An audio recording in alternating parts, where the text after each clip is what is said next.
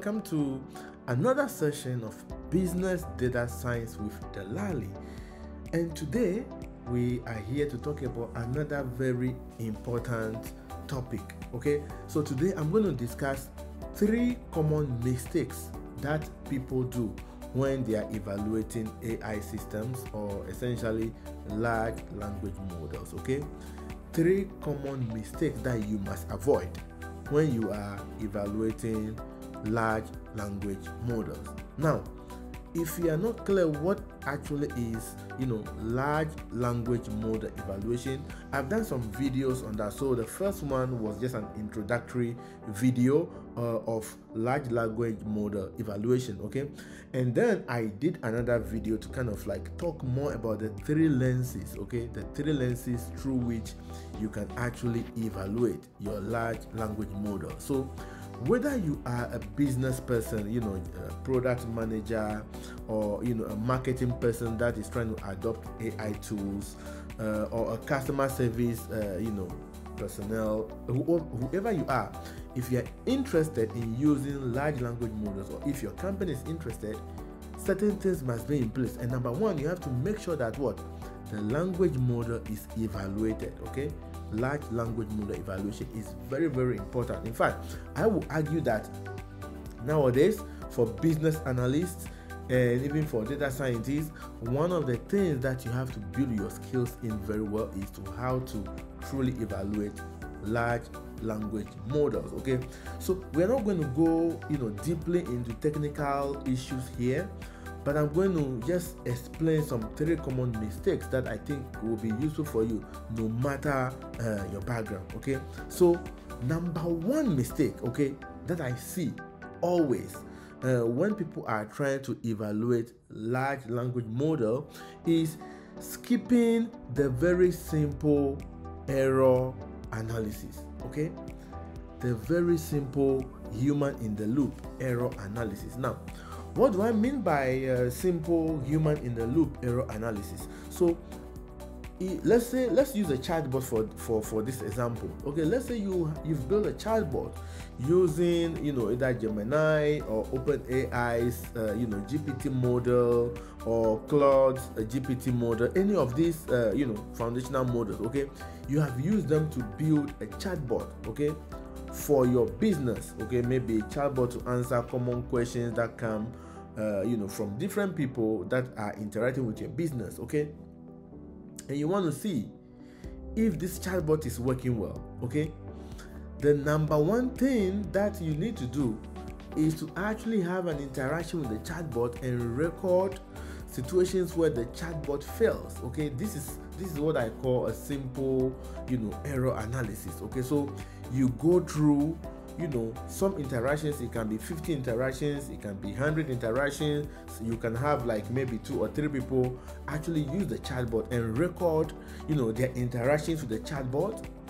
and situations where the chatbot actually provide wrong answers, or just do not do well overall. Okay, and then record that, and then try to understand what situations is the chatbot having challenges answering the questions that is being asked, under what conditions, what type of questions. In fact, you can go on and classify the issues where the chatbot is having challenges answering these type of questions. You can classify them into various groups so that you can actually understand, is there any clear pattern? Okay, in fact, I have friends in the industry who have done this, and they realize that a lot of the things that they can improve can be discovered by doing simple error analysis. But you know what?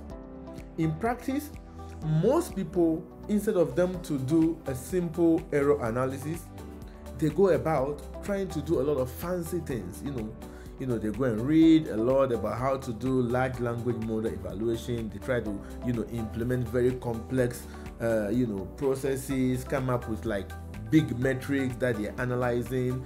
I mean, look, do not skip the very basic step. I mean, like even in a classical machine learning model, like we always teach our students that it's always good for you to just look at the data, do data inspection, okay? Look at the data and see how your model is predicting the responses or whatever outcome you want to predict, right? It's the same concept here. Okay, just look at the conversations. Okay, maybe you have a data team that has recorded all the conversation logs of the chatbot. Okay, read through that transcript, understand the questions that the users are asking and how the chatbot is responding. Okay, and then label. Okay, this is why I say human in the loop. Label situations where the bot is doing well and situations where the bot is not doing well, and then understand the reason why the bot is making errors.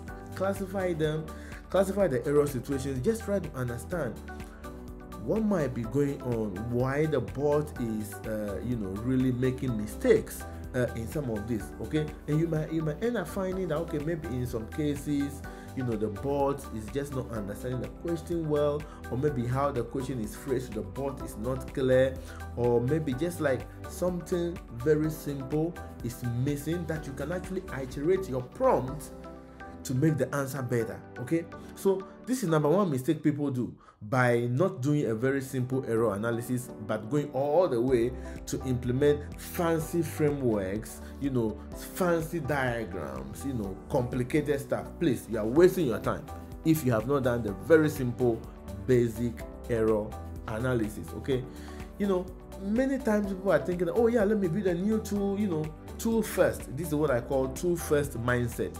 Look, it doesn't work at all. Don't be that person who wants to just do a tool first. Okay, so number one, make sure you do the very simple error analysis by recording the transcript or the conversation logs and understanding which ones the bot is erroring. Okay, the LLM or the LLM system is giving wrong answers, and try to understand the why behind that. Okay, understand why. Okay, so that is number one mistake.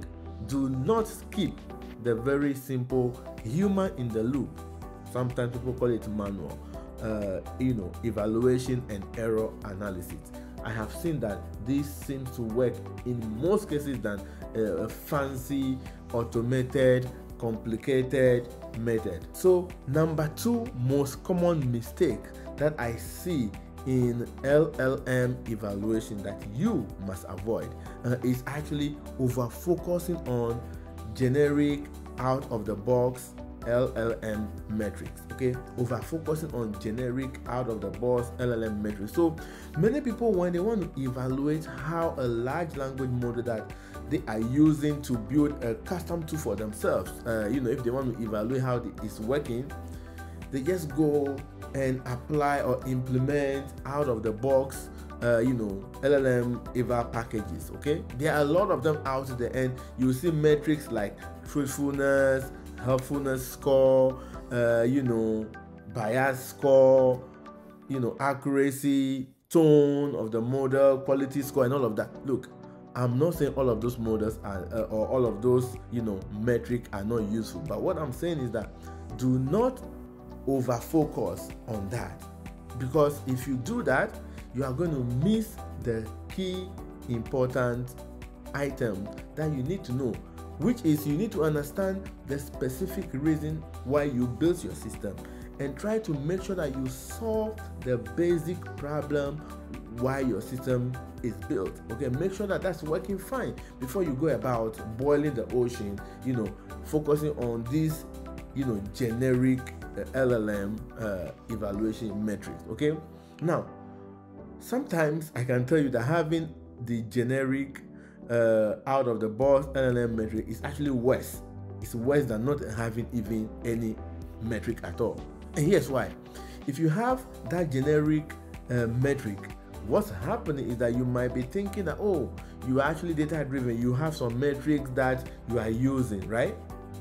That's the worst part. But guess what? All of those are really giving you no signal. Okay, they are actually for the most part, they may be very noisy. Okay, now some of them can work based on how you implement it, but like the point I'm making here is make sure that you do not over focus on generic out of the box. Sometimes people will implement some nice fancy out of the box LLM metrics and build a very nice looking dashboard and then tell everyone that, oh, here is my LLM Eva dashboard. Please, this is not a game of dashboard, okay? Seriously, this is not about dashboard. Like, it's about making sure that you are evaluating the very reason why you have built your system, okay? And one way to do that is to think and understand the most important thing that you want your chatbot or your AI system to solve, and then come up with the metric that will help you understand exactly or measure exactly whether or not your system is achieving that goal. Okay, so like I said, some generic metrics are useful, but do not over focus or over emphasize on them. Okay, sometimes if you have too many metrics also out of the box, you don't even know which one to focus on. And so just understanding the particular thing that you want to solve or you want your AI system to solve, and then coming up with the metric to do that, and not over focusing on the out of the box one is very, very important. The third most common mistake that I see people make when they are evaluating AI systems or large language model systems is actually over emphasis of benchmark performance. Okay, now using benchmarks are good, but they are not reliable for your specific use case. Okay, so first of all, let me make sure everyone understand what I mean by benchmarks. So benchmarks are open source, publicly available data sets that are curated mostly by researchers or big companies like Google, OpenAI, Facebook. These are benchmark, or many different companies have put out there this benchmark data that can be used to assess how these large language models, particularly the foundational models, perform. Okay, now if you have gone out and built your a system using either your own foundational model or one of the foundational models that are out there, and you build your system using these models, and then you go and want to just evaluate these systems solely using your benchmarking data that is out there, you'll be misled. Okay, so do not overemphasize benchmarking data, because guess what, a lot of these models, especially the foundational one, they are actually optimized on this benchmarking data, because that's how the researchers judge how good their models are. So before their models are fully out, I suspect that they actually go out there, look at these open source benchmarking data like the MMLU or the HelaSwag or the GSM8K. They go look at this data and actually optimize or fine-tune their models so that their models can work very well on those data, so that if anyone takes their model, for example, if you take OpenAI's GPT-4 or whatever, and then take Google's Gemini and you compare them on this benchmarking data, all of them want their model to rank at the top, which means that they actually go use this data and optimize. Okay, now if you now use their model and use it for your use case without evaluating how the model is working for your own use case, but instead go back and maybe apply some of your system functionalities or use cases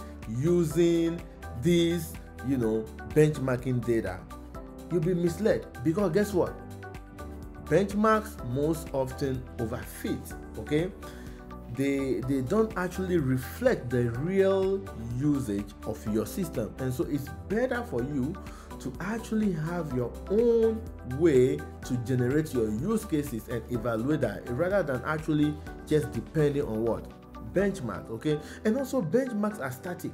Okay, they are not being updated, and so they have poor coverage of some of the dimensions that are very important, for example helpfulness, the safety of the system and all of that. And benchmarks are just different from your use case. Okay, so whilst we use benchmark to evaluate the foundational models, to compare how different models perform in general against the benchmark, it's important that when you are evaluating your own systems, okay, you kind of come up with your own use cases and see the performance of your system on your own use case, and do not over-index or over-emphasize, okay, benchmarks. Okay, that's very important. So today I've just reviewed with you 3 common mistakes that I've seen a lot of people make when they are evaluating large language models. Okay, number 1 is they skip the very simple human in the loop error analysis. That's very important. Number 2, they end up using out of the box generic LLM evaluation metric. That is not always the way to do it. Okay, do not make that mistake. Come up with your own metric that is making sense, or that is more meaningful for your use case. And then number 3, they overemphasize benchmark, using benchmarks to analyze, because of course it's very difficult to generate your own user interaction or use case data, but that doesn't mean that you should depend on benchmarks for your use case. Okay, I hope this is helpful, and we'll be sharing more insight on how you can better evaluate your large language model. Okay, talk to you later. Bye bye.